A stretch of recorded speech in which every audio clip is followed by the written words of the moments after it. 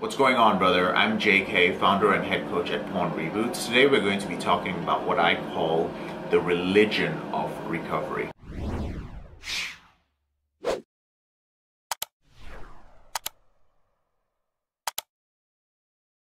Now, when I first started trying to end my out-of-control behavior with pornography and masturbation seriously, I believed that moderation was absolutely impossible, and I actually believed this for many years. What do I mean by moderation? By moderation, I mean the belief that there is no way that you could end your out-of-control behavior if you were using pornography or if you were masturbating even a little bit.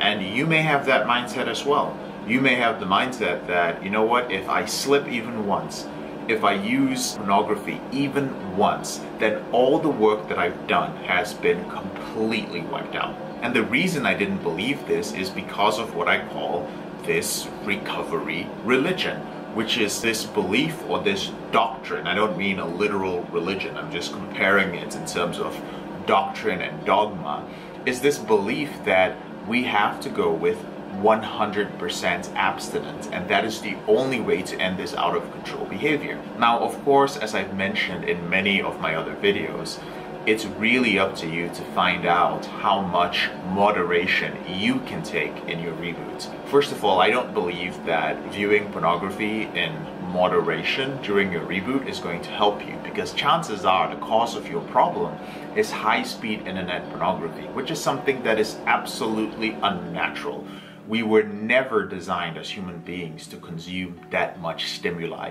We were never designed to see that many naked people or such a variety of sexual behavior in such a short period of time. So like in a 1 hour period, just scrolling through Pornhub or any of the other porn sites, you are going to see more sex than any of your ancestors would in their lifetime.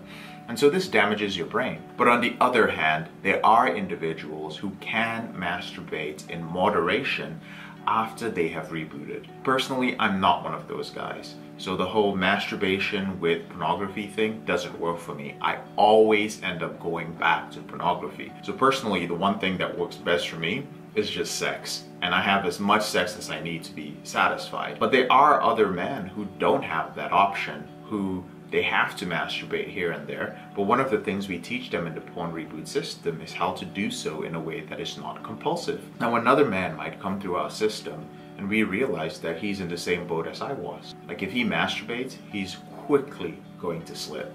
So it is on a case-by-case basis. But the main thing I wanted to talk about today was this recovery religion. And it has 3 characteristics which I don't feel are the most healthy things. And it's important for you to actually question this and find out if this is actually one of the things that has been holding you back. The first thing it does is that it makes the idea of moderation absolutely frightening. It makes it something scary.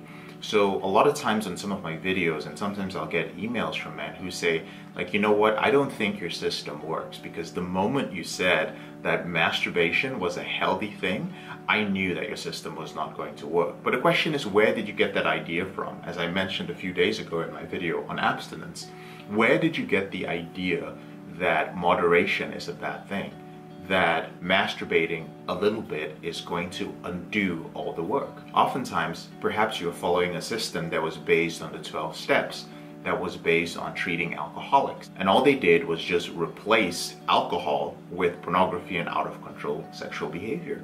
But even though there might be some similarities biochemically, these are 2 completely different behaviors. So if you're one of those guys who, when he hears someone say that you can masturbate a little bit and it's not going to affect your reboot, if the first thing you start doing is freaking out, ask yourself, where did I get the idea that moderation was such a scary thing? The second thing about this recovery religion is that it makes you fear your natural sexual behavior.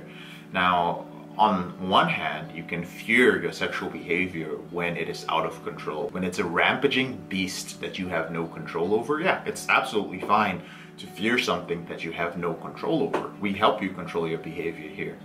But it's a completely different thing to fear your sexual behavior, because that is what someone or a group that's helping you end your behavior tells you you have to do. live in fear of your sexual behavior because you're never going to be able to control it. That's not a healthy way to live.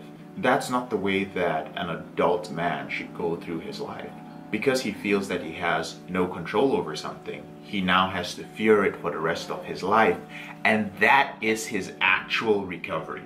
As in, the recovery system requires that you fear and demonize your sexual behavior.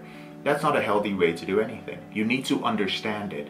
And the truth is, when you understand your behavior, when you understand the reason why you're viewing pornography or engaging in some other out of control sexual behavior, that is the first step to gaining power over that behavior. At the end of the day, this recovery religion, this ideology of abstinence and moderation is a bad thing and fear your sexual behavior, they don't understand the reason why you're experiencing that. And as a result, you're taught to fear your sexual behavior. And the final thing about recovery religion is this belief that you need to fight it or you need to battle it, right? So you need to fight against this behavior. It's a battle against your lust. It's a battle against your urges. But this doesn't work either. And the reason why is that you cannot reboot by working against your brain.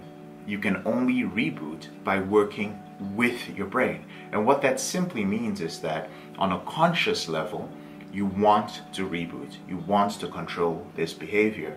But if deep within you, you have beliefs like, this is way too powerful, you have to fight it. This is a bad thing. This is a negative thing in your life. Because if you consciously want to end your behavior, if you consciously want to control your behavior, but in your unconscious mind, you're fighting against it and you view it as something evil, then it's not going to work. Your conscious mind and your unconscious mind need to work together, or else your unconscious mind is always going to tell you, this is too hard, we're not going to be able to do it, we're not going to be able to battle against this out of control behavior. And that's where willpower comes in. Willpower comes in this case because your conscious mind is doing one thing and your unconscious mind is working against you. And whenever I say, hey, in the PornReboot system, we don't use willpower, a lot of guys are confused. Another way to put it is that when your conscious mind and your unconscious mind are actually working together, there is no need for willpower because you don't need anything to pull the unconscious mind. Both of them are working together, right? So it doesn't mean that this entire process of rebooting is going to be easy. It isn't easy, but it is simple once you understand the concepts behind it. You cannot fight or battle against this reboot. So brother, at the end of the day, what I would like you to take away from this is that your addiction to pornography, your compulsive sexual behavior, it is not a state of complete loss of control. It is not a state of hopelessness. Instead, it is a belief in loss of control, and it is a belief in hopelessness. And once you can start dealing with that belief, everything about this changes. Guys ask me like, well, JK, how have you been off this for so long? How have your clients stayed off for so long? It's because the belief about it changed. And many of you, in some form or the other, have been indoctrinated into this recovery religion. It all starts with challenging your unconscious beliefs and changing it. And then the reboot process becomes something smooth, and then you move past it. Rebooting is not supposed to be this huge aspect of your life. It's not supposed to be something that takes years and years and years. 1.5 to 2 years is how long it takes for you to rewire your brain. 90 days is how long it takes for us to teach you how to control that behavior, and a lot of men control that behavior in 90 days. Brothers, remember this. In my personal story, I went along with my life long after I had rebooted. It was actually later on when I found that there were men who needed help with this that I started doing this, right? I had a path. I was done with this. And you may not know this, but there are thousands and thousands of other men who have rebooted. They're just not talking about it on YouTube. They've dealt with it, and now they're dealing with new, bigger problems in their life. So if you're out there feeling like this is some insurmountable obstacle, I want you to know that it's only insurmountable in your mind, and we can help you change that belief. I'm JK, your brother in this struggle. Thank you so much for taking the time to watch this video.